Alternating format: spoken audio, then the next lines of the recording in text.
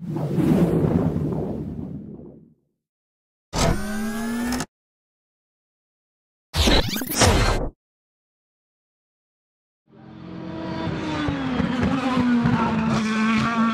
no, I'm happy actually. You know, we didn't think really that we'd be the quickest, but we're only a couple of tenths off, so we're a lot closer than I thought we were.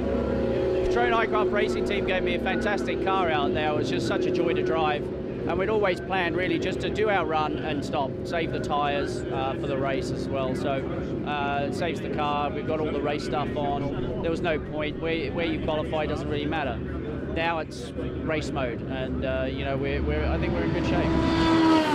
It's amazing when you look around on today, which is a Friday, and it's so many people here. I've never seen Petit Le Mans with so many people here, and on a Friday. So that's great. Someone said all the RVs everywhere, all the spaces are filled up.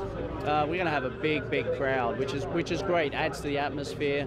You know, we've got a lot of support here with our partners, GE and Michelin and Acero, and you know, it's just they're all coming here and to enjoy the experience as well with our friends and guests and all. And you know, we want to put on a good show for them like we've done all year.